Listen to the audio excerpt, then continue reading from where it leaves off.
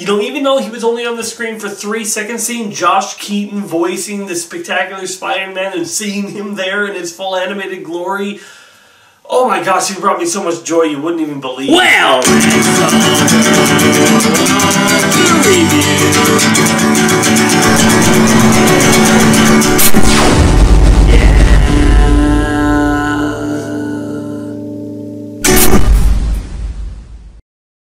Hey, how's it going? I'm Laser Dude. You're watching another movie review, and this time we got Across the Spider-Verse. This is the sequel to Into the Spider-Verse. This is this movie, guys. So it is a few years after the events of the first one. We got Miles Morales being Spider-Man. He's having a classic Spider-Man struggle of balancing his school life and his Spider-Man life together. You know, classic problems with his parents and stuff like that. But all of a sudden, everything opens up when he finds that there has been someone who has made technology allowing him to jump between universes. We see Gwen Stacy tracking him down and hanging out with him, and then he accidentally gets roped into all of these different wild multiverse things going on. I actually really like the scenes with him and Gwen a lot, especially because there's like flirtatious spider web swinging. I mean, come on, guys. I never thought I'd see that, because whenever there's, romantic stuff while swinging, it's like, well, Mary Jane hanging on to Spider-Man after he saves her. But this is like them flirting while swinging. It's like Superman and Lois flying. I've never had a scene that made me feel that way, just like that scene in the original Superman.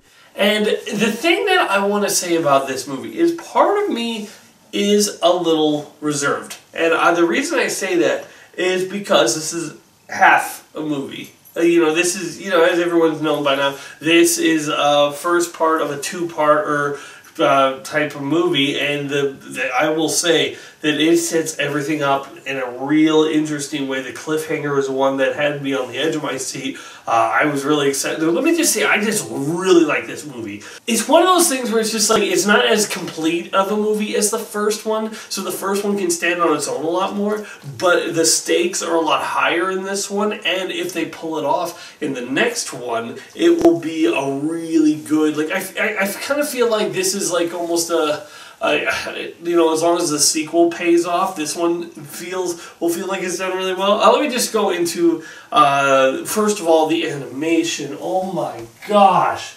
This animation is filled to the brim with references. Your brain cannot process it. Even just like little details, like when we go to Gwen's world and we are being in that world, every page feels like it's from her art covers. There's this, very famous, like, this is like Gwen's art style, and this was in the Spider-Gwen that was really made her popular, and her whole world looks like this. It's very unique. I will admit, they implement all these different animation styles together perfectly. It's absolutely amazing, including live action. There is a scene where characters are interacting with live action people, and it doesn't feel off. It still feels like it's all part of this same universe together. There's no moment where I'm just like, oh, this is like some Roger Rabbit stuff, or this is clearly fake. Well, not to badmouth Roger Rabbit, that is amazing in its own right, but this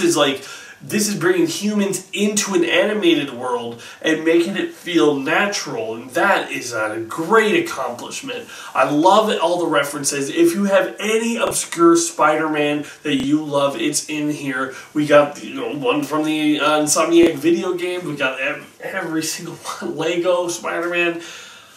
It's really quite impressive. And now I will admit, this movie starts off a little slow.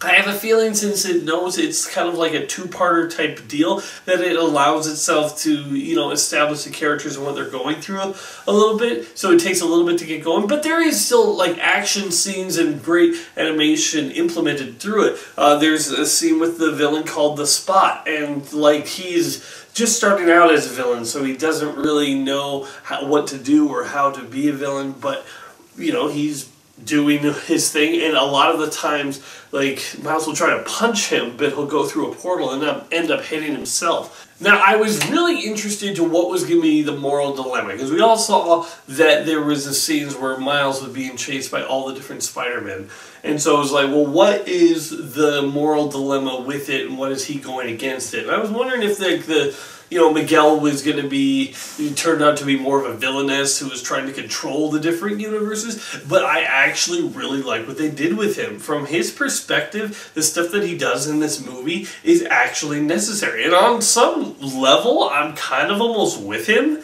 I'll go more into the spoiler part of the review, but part of me is not necessarily sure that Miles is doing the right thing, but that what makes the dilemma such an interesting dilemma and gives it like that gravitas that this is not just evil guy trying to do evil things. This is, a very complex situation.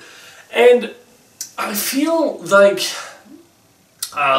the other characters are implemented very well too. Like, we have the tension between, of course, Gwen and Miles, that they seem to have an actual good relationship going on, but also that they're drawn apart because they're from different universes. And also you got the tension that Miles is having with his parents and how they are expecting more from him, but he wants to tell them who he is, but he just isn't sure if it's right or if they would, not like him because of it or anything like that. I will admit, going back to the animation for a quick sec, that there were times where I was like finding it a little hard to some things were a little blurry and stuff, and I was just like, is that the way it's supposed to be? Like, there was literally a moment where I'm just like, wait, is this 3D? And I looked behind me to see if anybody else had 3D glasses, and I was just like, wasn't wearing them. But nobody else had them, so I'm like, okay, so no, it's not. It's just a little bit blurry. I think that's like kind of on purpose because it's all these different dimension hopping sort of things, and everyone's from a different dimension. But I will admit there is a little bit of an inconsistency. It's like, if everybody's universe looks so different, and like in the last one we had like Noir Spider-Man who was black and white and was, consistent with his universe, and Spider-Ham who was consistent with his universe. Why did Gwen change when she arrived? Because her universe was a lot more colorful and stylized than this one was. But one of those things that that's when you're overthinking it. You're overthinking it if you think about it that much. In this next one, I don't actually know necessarily what's going to happen. I have a feeling that, I don't know if Miles is going to realize that he has to let go of this whole situation, or if, he is going to be proven right in the situation. There is just a lot going on with it, and, maybe things will collapse in the end, and we'll have to see what that looks like. But I want to say that I really enjoyed Across the Spider-Verse. Across the Spider-Verse. Sorry, there's just a lot of... Yeah, because it was Into the Spider-Verse, is Across the Spider-Verse, and I'm looking forward to what the next one is, absolutely. I'm trying to think if there's anything that I didn't really... As I said, the beginning's a little slow, but there's still some fun action stuff that's going to keep you entertained. But overall, this was a very fun ride with great animation and great characters and really relatable in all sides. I really did find it relatable. I did really like the moments that the characters have to go through and the twists that came along the way. So I'm going to be giving Across the Spider-Verse an 8 out of 10. This is a really great movie that the whole family can enjoy, and it is something that is really leading me into thinking that if they nail this, if they get the next one, this could be one of the best superhero trilogies of all time. Like, if the next one doesn't live up to the hype that this one has built up, then I will say that it's probably, might retroactively rank lower. It's like Infinity War was amazing and Endgame was pretty good, but you were hoping that it was the same as Infinity War, so part of it takes a little bit of the wind out of your sails sort of thing. But I really trust these guys as creators to really do something really special with this movie, and so yeah, I'm looking forward to see how this all wraps up. So now I'm going to be going into the spoiler part of the review. If you haven't seen this movie but you want to, please go away. I want to make sure you go in fresh. Now, So spoilers in 3, 2, 1. Now, the conflict of this movie is that every single thing relies on a canon. That every single Spider-Man has to go through certain struggles and certain things to overcome in order to be Spider-Man. And I kind of really love the way they show that, where we show like everyone has an Uncle Ben who dies, or an uncle who dies. And in Miles' case, it was Uncle Aaron. And every single one also has like a cop that they have to, like a captain that encourages them along the way. And also, and it goes through these moments and say like, this is what makes you Spider-Man, and they are canon, you cannot mess with them. And then Miles realizing that his dad is going to be the one who is killed and will inspire him to be better.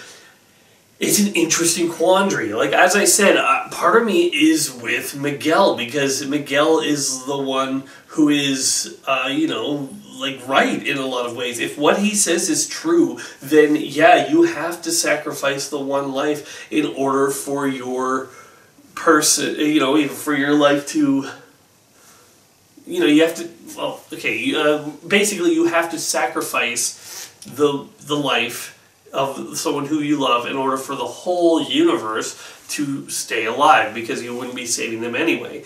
But on the other hand, part of me is thinking what Miguel did and what Miles is doing is different. Because, like, Miguel, his thing was like, well, I went into another universe that already had a Miguel that died, and so I figured I could take his place and nobody would notice.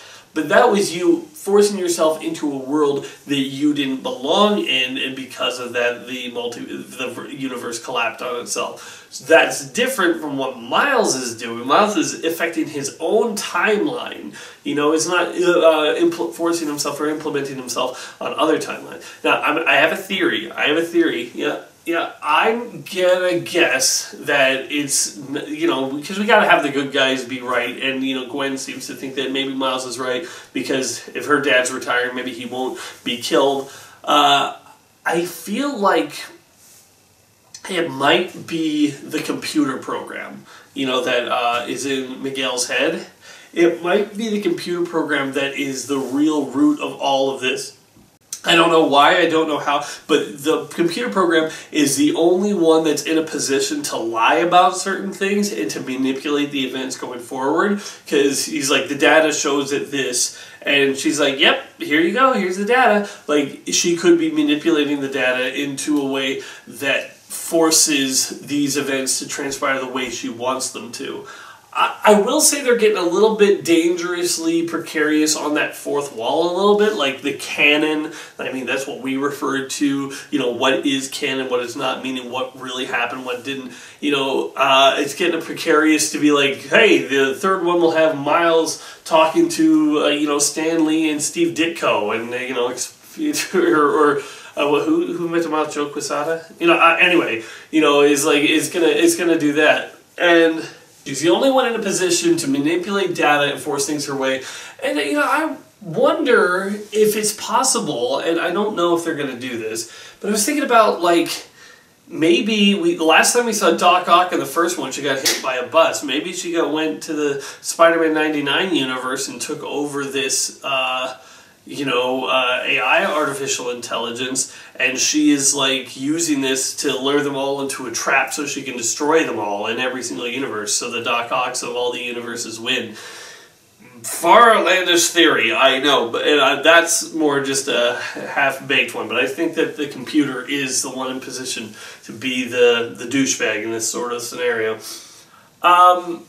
I really do like kind of Gwen's dilemma with this, how she wants to, hang out with Miles and to be a good friend with Miles and everything, but she's also, has knowledge that there are in her mind that there are certain canon of events that you cannot disrupt, and that his dad dying is one of them. I want to see on the rewatch, I didn't really notice the first time because I didn't know to look for it, but I want to see if her looking at his dad was like the reason she left the first time. If she was like, oh, I just can't be around this guy because I know he's going to be dead soon.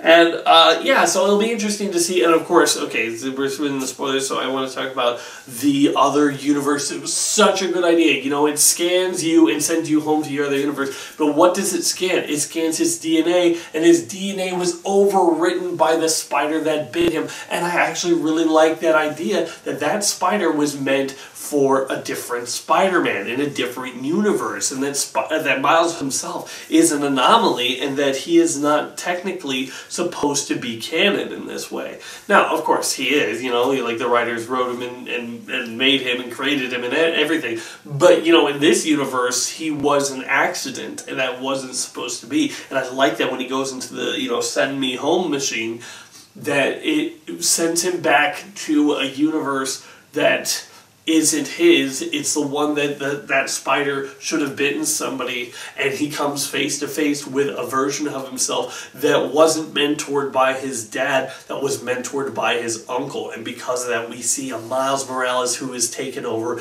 as the Prowler and is much more dangerous, much more devious. I also like that we hear a little bit in the voice. Donald Glover does such a good job, because he was like, I'm going to make sure that when I'm in the evil version, this is a guy that was raised more by his mom and Uncle Aaron, so his mom probably has more of an influence on his voice, because he's talked with more of the Spanish side as the evil. Not to say that makes him more evil, but you know, since he was taking after his mother more, that means he was, you know, less. You know, he had a lot more influence on his mother's side and probably took after her a lot more and picked up her accent a lot more. But I just really, this Miles Morales, I find so relatable. I find him so funny. I think he's good. I like there's a scene where he's talking to his dad and he's just cracking me up the whole time, because he's trying to have like an adult conversation, but it's about him. And it's just really, really good. And also his struggles with him wanting to help and be a part of something bigger, but when he realizes the cost, it's like, no, I will not do that. And the way he, like, you know, takes this outsmarts the other Spider-Man by luring them all away from the main facility and then going invisible. Because I was like, why didn't he go invisible before? And I thought about that. I was like, he can go invisible. Why isn't he doing so? And then when he says, I lured all the spider people away, I'm like, that actually makes sense. You lure them all away from the main base, and then you go invisible, and now everyone's miles away from it, and they don't even know where you are. And so, yeah, that was actually pretty good and pretty smart, and I actually really liked it. And, yeah, I actually really buy Miguel's sort of experience, because he is going through the trauma that he caused a universe to implode on itself, and I think that's an interesting one. I think that, you know, him being that part of that soul sort of thing, that he caused the universe to implode on himself and now is ultra serious. I also like that we bring in older Peter, and he is a father. We see him have Mayday, and that's actually really, really cute. Although he's totally irresponsible with her, should not be bringing her on these big things. But there's a scene where he's like conflicted, but I get why his character is conflicted and why he wants to help Miles, but also thinks that it might not be a good idea. And I feel why Miles feels betrayed about that. Like when they started the movie, and then like Gwen is like, yeah, I betrayed my friend. I'm like, why would you betray Miles? It doesn't make sense. But when they gave the reason, I'm actually like, oh, you know what? That actually makes pretty good sense. But I'm thinking that there's going to be some twist thrown in the wrench. I think that there's going to be something that. But here's another prediction. I think there's going to be a thing where it's like, he doesn't have to die. Like Miles' dad doesn't have to die. You know, they save him from whatever they think, but he's going to die anyway. You know, like there's something where like he literally can't save him, and he reveals himself to his dad that he's Spider-Man and stuff. And I think that's actually would be a really tragic thing, but I think that might just be the way, because that is Spider-Man. But who knows? But Beyond the Spider-Verse is the next one, and I'm looking forward to that a lot. And I feel like Marvel is got a little bit like, why are these movies so good? They keep on showing us up, because like honestly, this is better than And I think, yeah, I enjoyed this movie more than Guardians of the Galaxy Volume 3, just because I felt like I was with all the characters and the motivations throughout it. Although, I do have one question. We got the Spider-Man of the universe of Manhattan, I think it was, where it seems like, Arab and American culture collided sort of thing. But did he know about this sort of canon thing? Because it seemed like he didn't know that his, girlfriend's dad was supposed to die. It seemed like, it's not like he was like, why did you do that? Or something like that. It didn't feel like that was something that he knew about. But I actually really liked that he was talking about how easy being Spider-Man was for him. So if this was the writer, if I was a writer, I would be talking about how, hey, everything's on easy street for him, then bam, he's hit with a little bit of dose of reality. Oh, the Spot. I got to talk about the Spot, because they turned the Spot from being like an accidentally good foe, like every time they try to punch him, they'd accidentally go through a portal and hit themselves, but it was all done by accident. The guy literally kicks his own butt, and that was super hilarious. But then they turn him to like a freak of nature. Like, you think he's like a really like nothing of a villain, just the thing that Miles has to deal with through the first act, but then he turns into this like, okay, this is a interdimensional threat sort of thing here, and I'm actually terrified of his look. I'm really interested to see how they wrap that up, how they wrap up the stuff with the new Miles as the Prowler. I'm really interested to see how it all turns out, and I will say, I like the ending where we see Miles put his finger on the metal, and you know that he's just about to shoot out his electric charge, so I think that's actually really, really cool. But hey, let me know what you thought in the comments below, and I'll see you on the next review. Bye. Be sure to check out some of these other videos on my channel. And wait for more coming soon.